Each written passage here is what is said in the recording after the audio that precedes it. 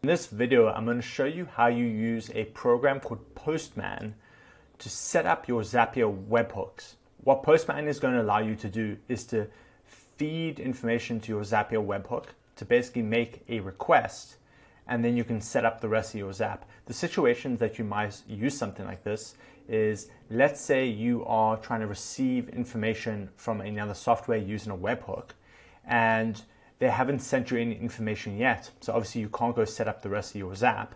What you can do is you can use something like Postman to send the exact same fields that that other app would be sending to your Zap, and then you can still go set up the rest of your Zaps.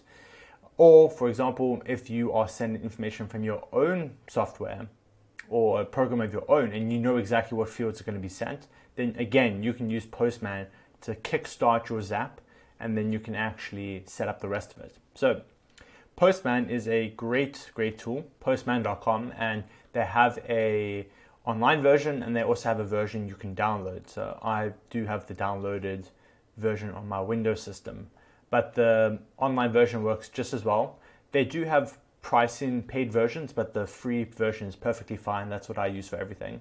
And just to give you a bit of an overview of what it does is, if you know anything about HTTP requests, so this is how essentially the whole internet communicates, is with HTTP requests. So GET requests, POST requests, delete requests, PUT requests, all these different methods to do stuff on the internet basically, and you send information or you ask for information. And Postman allows you to essentially do that, to create these requests with a nice user interface. So if you open up Postman here, you can see right off the bat, you can choose what type of request you want to make. GET request, POST, PUT, patch, delete, etc.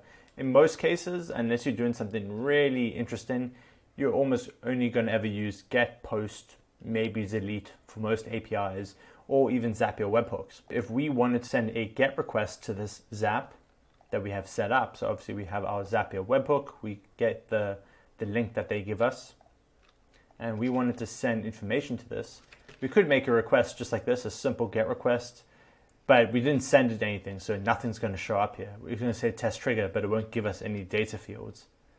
It's just like the information that's included, so there's nothing there. But now if we are looking at the parameters section, because when it comes to GET requests, you don't have a body of information you're sending. You're just passing all of the relevant information in the URL, in this link here. And we call these query strings or parameters. So that's what parameters in Postman. So if I wanted to include a name here, include my own name, because I'm special, then you can see it says request, means success. If I load more, that's going to show up. And I have Gavin there as an option to use in the future steps. Now let's say I want to send information like another app would actually send. So webhooks, if they're sending you information to your Zapier webhook, they're usually going to be sending a POST request. So with POST requests, you could still have these parameters here, these query strings, but a POST request is almost always going to have some type of body of data that they're sending, and usually that's in the form of JSON data. So you can see here in Postman, I swapped that to POST because now I want to send a body of information. I want to create something on their side, and I go to the body over there, I choose raw, I just set that as JSON. And then if you know JSON, this isn't a JSON tutorial, so we can send the same information, but now as the body. And I'm actually going to include both the parameter and the body so you can see that shows up in a different way.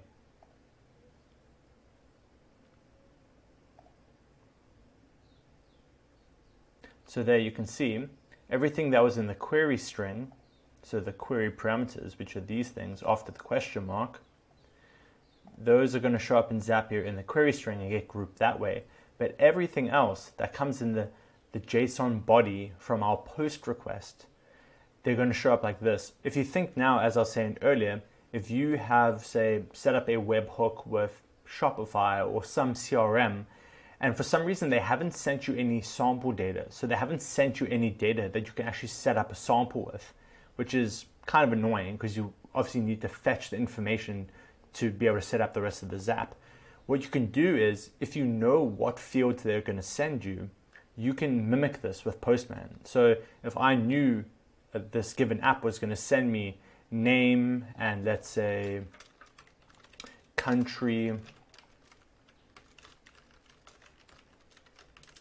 South Africa, and let's say they were sending, I don't know, a source wherever I came from. Let's say I came from Facebook. Maybe this is a lead gen app or something, or CRM. So if I send that now, again, updated in this post request again, now we have all these fields in our Zap that we can build the rest of the Zap off. And then obviously I can go do everything that I would need to do in the rest of the Zap, etc., etc. I can set up filters, I can do the rest of the steps. This video was a quick one. It was just introducing to Postman, which is a great tool to use with Zapier if you're working with webhooks, because what Postman allows you to do, as I said, is it allows you to build these internet requests, these HTTP requests that you would need to use on the internet, and it gives you a nice visual interface to do that. So you can get the GET requests, POST requests, etc., and you can send information to your Zapier webhooks. You can fetch information from other APIs. I just use this in the situation of a Zapier webhook, but you could use this for any APIs. And it's just a really great tool to get acquainted with if you are going to start getting more involved with automation work and also with APIs. It's a great way to quickly test APIs.